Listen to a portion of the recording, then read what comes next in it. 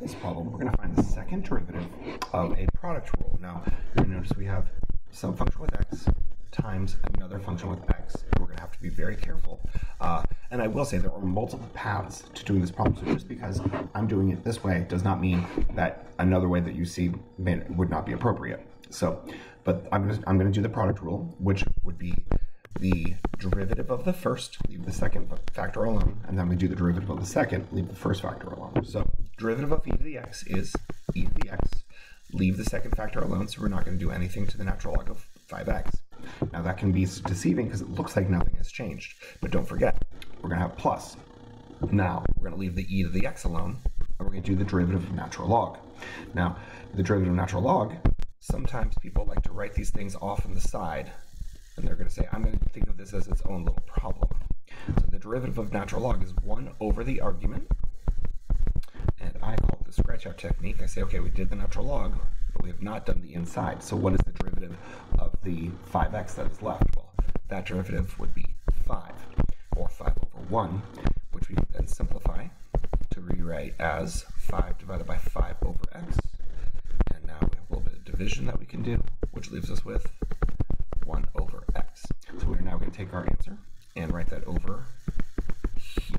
Now, I do highly encourage my students to be able to do this in their I call it their math vision or their calculus vision, without needing to write that off to the side. I would much prefer they be able to look at this from straight from the problem and say the derivative of natural log is 1 over the argument, scratch that out, and then keep going. All right, now that is the first derivative. Now, of course, we can do a little bit of cleanup if need be. Some people might prefer to write this on the second term as this is e over 1, and then multiply across, giving us e over x divided by x. And then they proceed with a quotient rule. Or another option, I'll pop back to that at the end of the video. I'll go through the other option. All right, so let's continue with this one.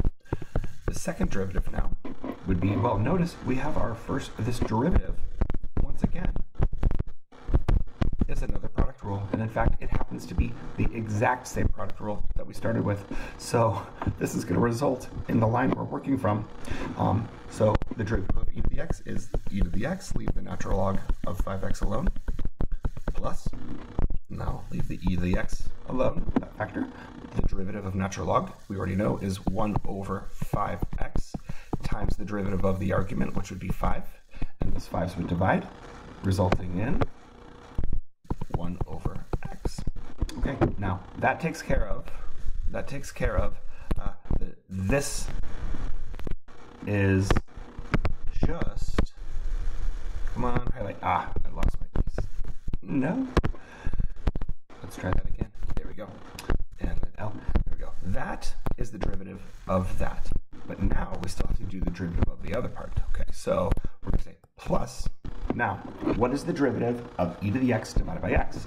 Well, that's a quotient rule. So we're going to say it's low times the derivative of the numerator.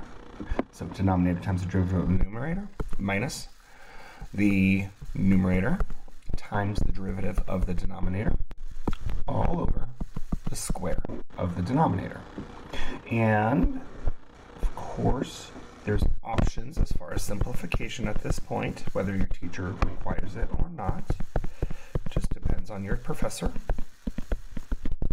I'm just going to do a quick little rewrite, as this is e to the x over x. There we go. And now over here, we could rewrite this as maybe splitting this up into two fractions, x e to the x over x squared minus e to the x over x squared.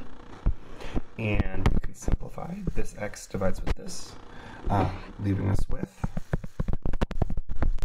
e to the x times the natural log of 5x.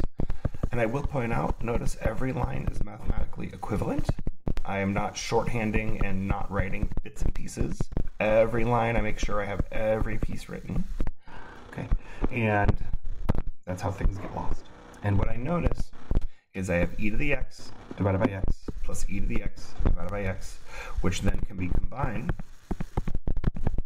to be e to the x times the natural log of 5x plus 2 e to the x over x minus e to the x over x squared.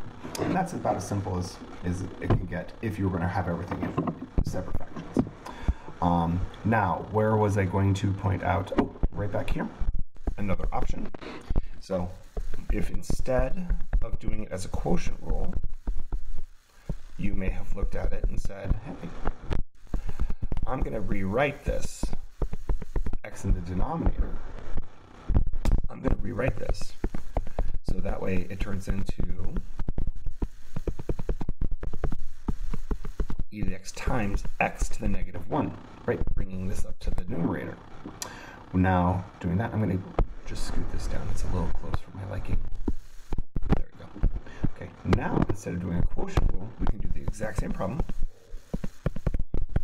but we do it using a product rule on that second term. So this first term is identical to what it was. Do the derivative of e to the x, and leave the natural log of x alone, plus, now leave the e to the x alone. Derivative of natural log, as we've already said, is 1 over x after the simplification, plus, now here we go. We're going to focus on this one. We have a little product rule. We have e to the x times x to the negative 1. I don't like the contrast. Let's go with blue. There we go. That's better. So derivative of e to the x is e to the x. Leave x to the negative 1 alone.